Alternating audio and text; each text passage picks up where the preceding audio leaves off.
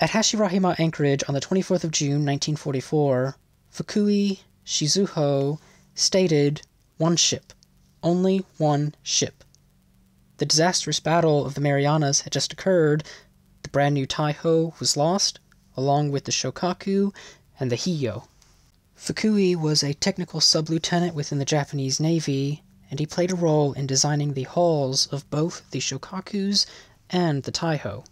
Though Zuikaku managed to return to port without suffering any fatal damage, the ship had been hit by several near misses, which caused a lot of splintering along the hull, and the ship would need to go through a series of repairs, and during that time frame, its anti-aircraft complement would be increased.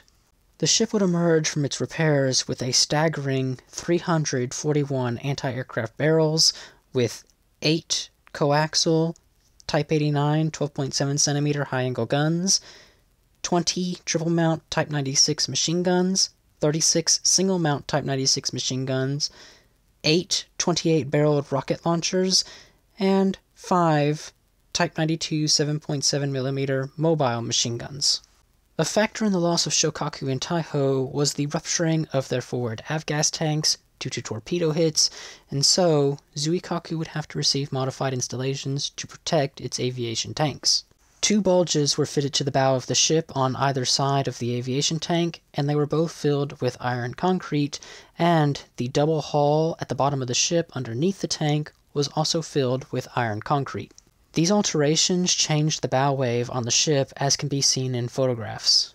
The ventilation system to exhaust avgas vapors in the hangars was also reinforced, as 5 18-horsepower units were added, and 15 of the old 3-horsepower units were increased, though the increase in horsepower is not specified.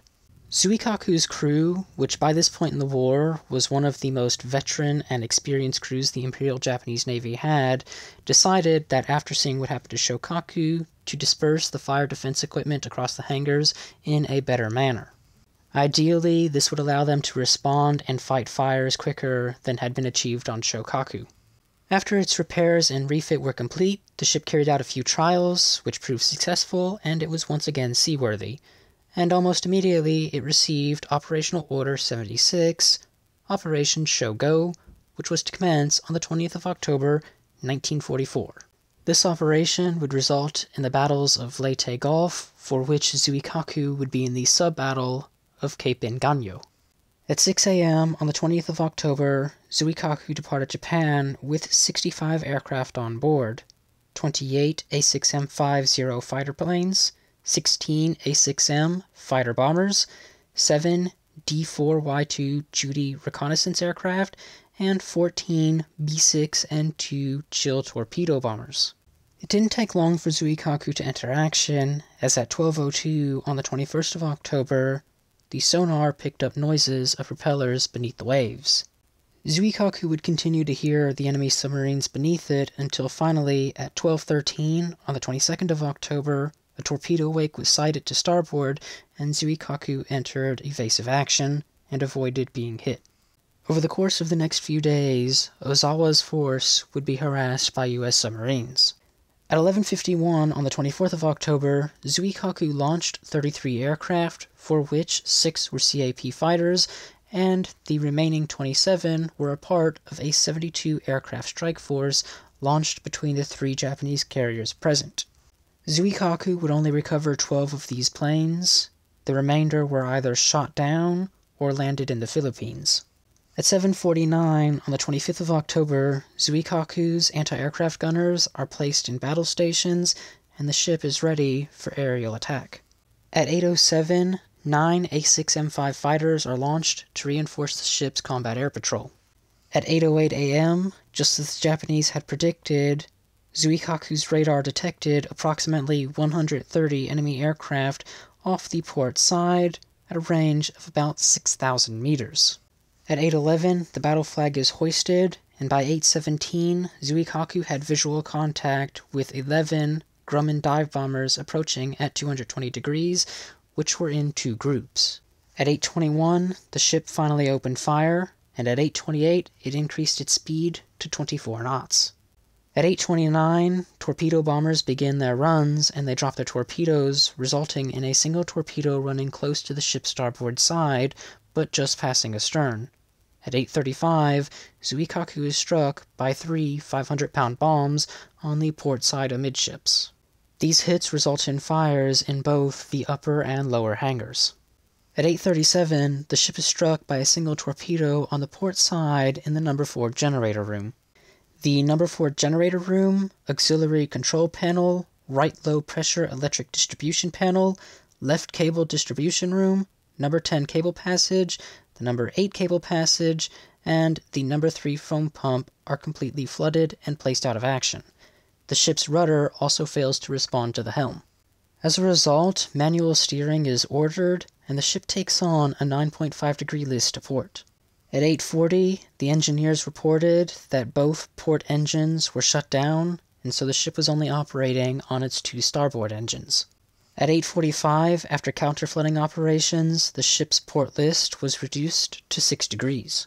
At 8:54, the fires in the upper and lower hangar were reported to have been under control. At the same time, it became apparent that all of Zuikaku's transmitters were out of action, meaning it was no longer an efficient platform to operate as flagship, and so Admiral Ozawa prepares to transfer his flag to the light cruiser Oyodo. At this time, Zuikaku's speed was reduced to 23 knots. The first attack wave concluded, and Zuikaku was quite heavily damaged, but the ship was still fully operational, and at 9:53, as Admiral Ozawa was preparing to transfer himself and his staff to the Oyodo, a second attack wave was spotted. At 9:58, Zuikaku's anti-aircraft guns opened fire, and by 10:08, the second attack wave had concluded, with no hits being scored on Zuikaku.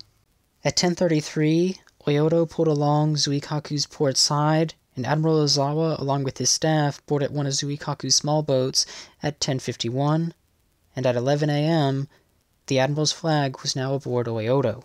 At 11:02, Zuikaku's lookouts sight aircraft in the clouds above the ship, and Zuikaku opens fire, but by 11:20, with the aircraft having not carried out any attacks, Zuikaku's anti-aircraft guns once again go silent. At 11:45, Zuikaku's speed was recorded at 18 knots. At 13:06, visual contact is made with the formation of enemy aircraft, and by 13:09, Zuikaku's anti-aircraft guns once again open fire. The ship increases its speed to 24 knots, and at 13:21, 2 torpedoes strike the port side in the vicinity of the forward 12.7 centimeter anti-aircraft gun. 1 torpedo fails to detonate, while the other does detonate, killing the crews of the 12.7 centimeter anti-aircraft guns in that area, and flooding the torpedo maintenance shop. As a result, the ship's port list increased to 14 degrees. Over the next couple of minutes, the ship is hit by a series of bombs and torpedoes in quick succession, so there is no particular order to these hits. A torpedo struck the ship on the starboard side, flooding the number 3 boiler room. 3 bombs struck the flight deck aft of the number 3 elevator, which resulted in fire spreading in both the upper and lower hangars. 3 more bombs struck the flight deck between the number 2 and 3 elevators, resulting in further fires within the hangars.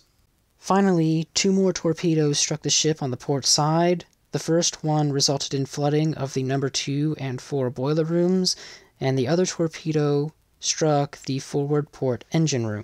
At 13:23, all 4 of the ship's turbines and the rudder were out of operation. The port list increased to 20 degrees, and the ship was now drifting to a stop. At 13:25, the third attack wave ended, and Zuikaku's anti-aircraft guns once again fall silent, though the crew did not realize this was the final time. At 13:27, all hands are ordered to gather on the deck, around the vicinity of the island, as Captain Kaizuka addresses the crew, and he tells them that he intends to go down with the ship. The crew salutes him, and the naval ensign is lowered, and the ship's crew gives a final banzai. At 13:58, with the port list having increased to 23 degrees, the formal order to abandon ship was finally given.